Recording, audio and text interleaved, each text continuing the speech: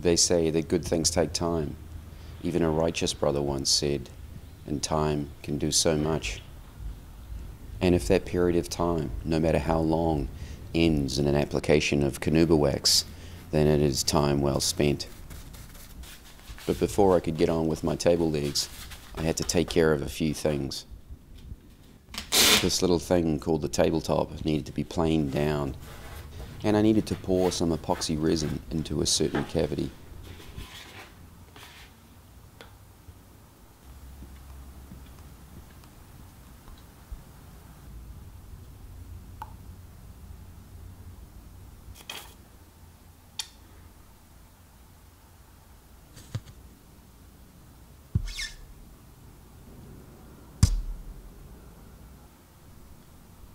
And no, I wasn't impaired when I poured this. I was just useless.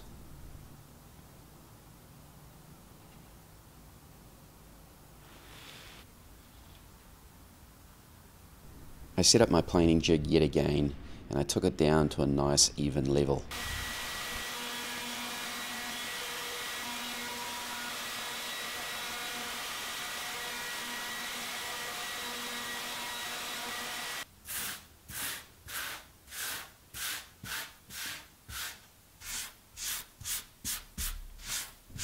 I gingerly turned this heavy beast over and did the same thing to the undersurface.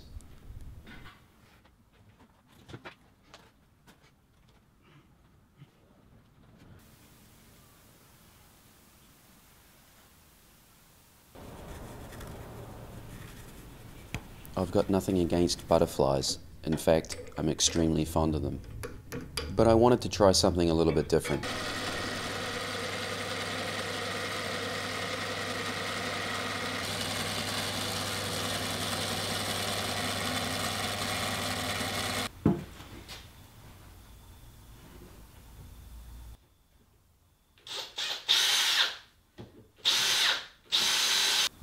We all know that a couple of pieces of wood jammed up against each other just doesn't cut it as a joint.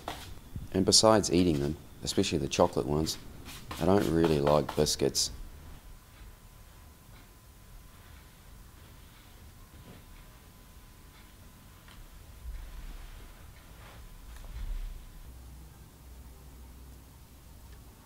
I thought maybe I could get some carbon fibre strands, lay them in there in a figure of 8 configuration, and that might just do it. Besides being a little bit fiddly, this worked pretty well.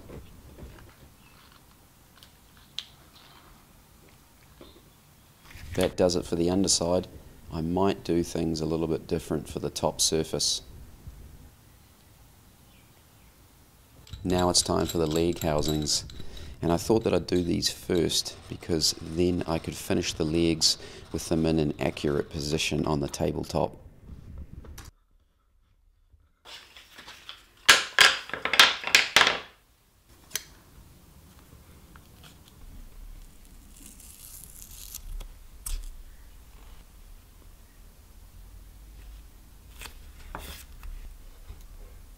I've tried to cut out nut templates in the past, and a lot of the times they can get a bit messy and just have too many gaps in there and be a little bit inaccurate. This time I'm using pieces of MDF and I'm placing them right up against the nut itself. So when I remove the nut, it's going to leave me with an exact cavity.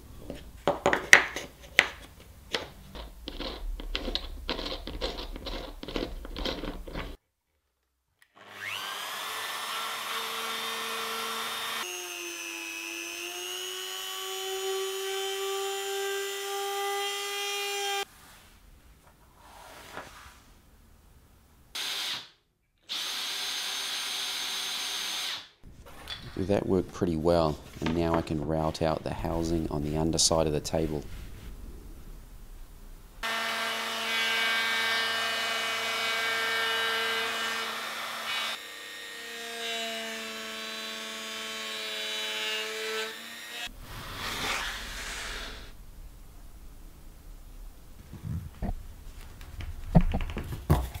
I also have to make room for the thickness of the washer, and I cut this one out slightly oversized.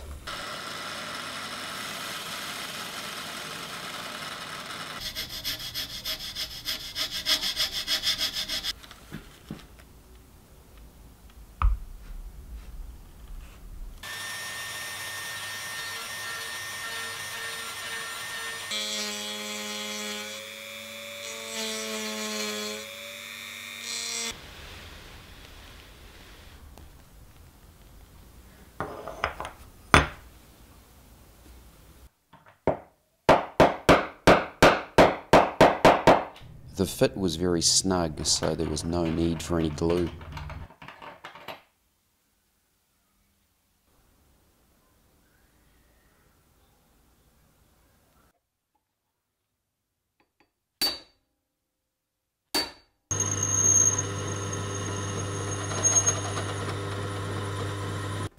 I found that this old blade-like bit was by far the best to use as a countersinking tool.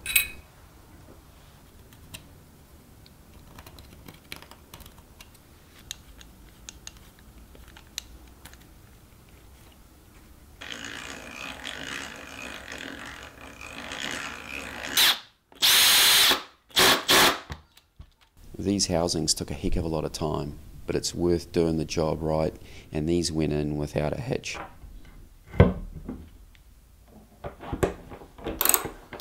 Now I could attach the table legs firmly to the underside of the table and have them in exactly the right position. Now I could work on the table leg cross member. I found that using car jacks was excellent because I could hold the cross member at the correct height.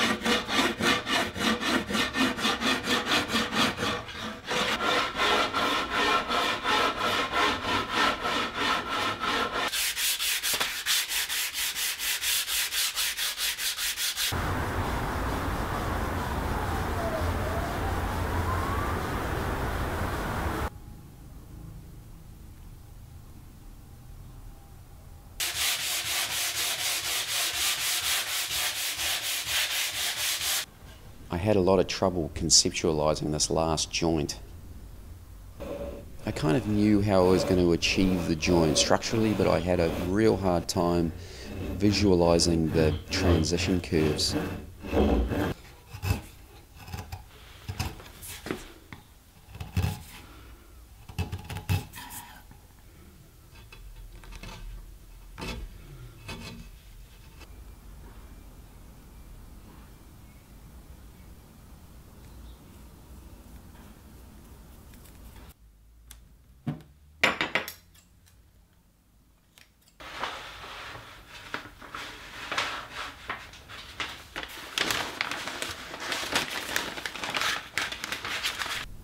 I think you all knew it was going to be carbon fibre of some kind, and so it's about to get messy. Firstly, I just wanted to lash the pieces of wood into place.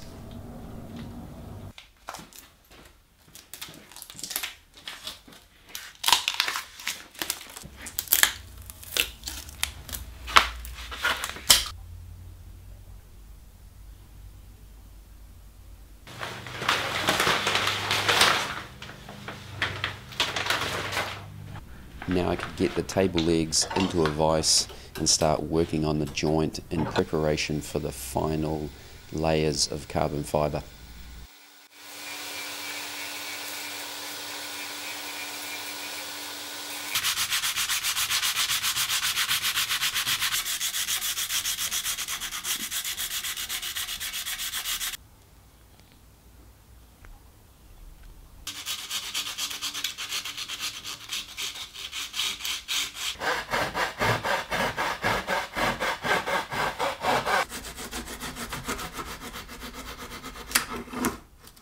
With the carbon fibre nicely sanded down, I can now build up the joint with balsa wood.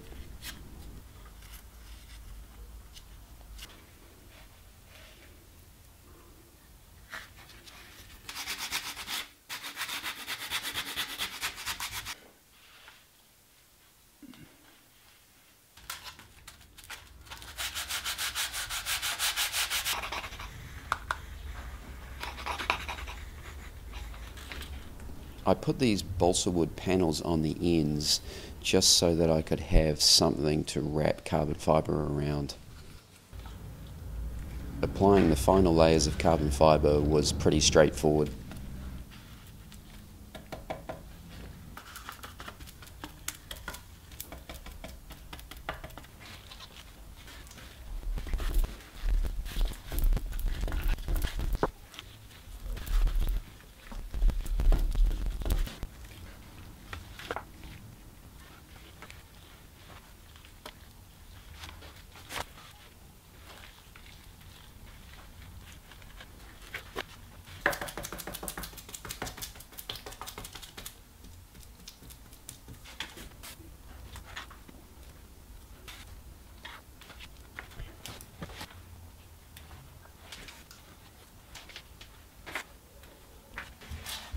To achieve inward pressure on the carbon fibre, I used tins of paint as they had the correct circular shape that I was after.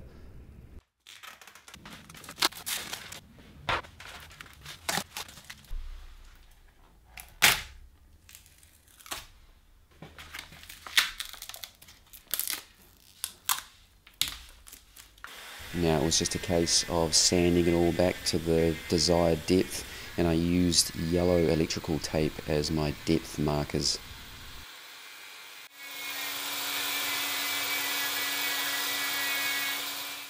Having exposed end grain was an important feature of the joint.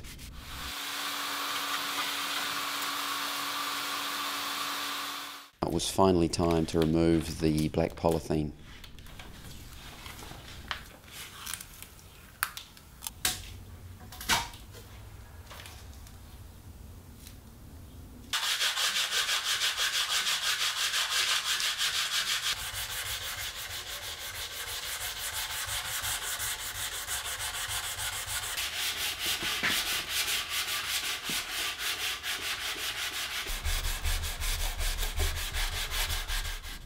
Initially I used 80 grit sandpaper and then 120, and then I finished it off with 220 grit.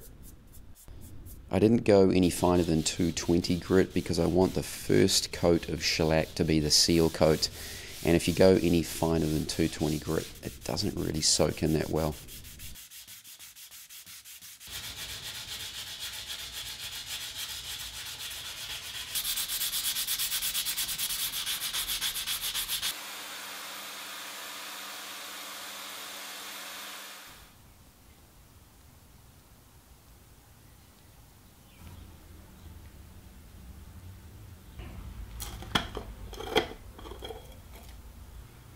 I made up some shellac and I thinned down a little bit for the first coat.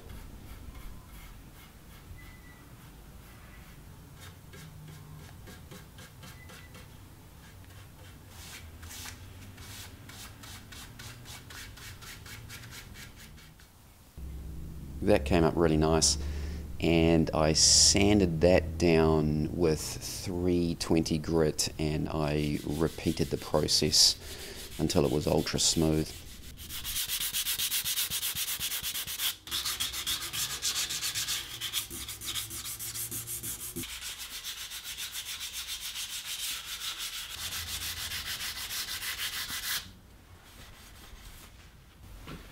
I could then start applying my final layers of Canuba wax. I really like that combination, shellac followed by Canuba wax. It seems to give me a really nice satin finish.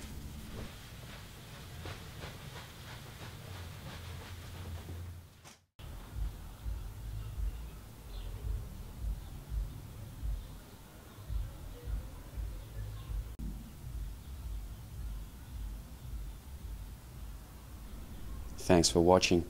We'll see you on the final video.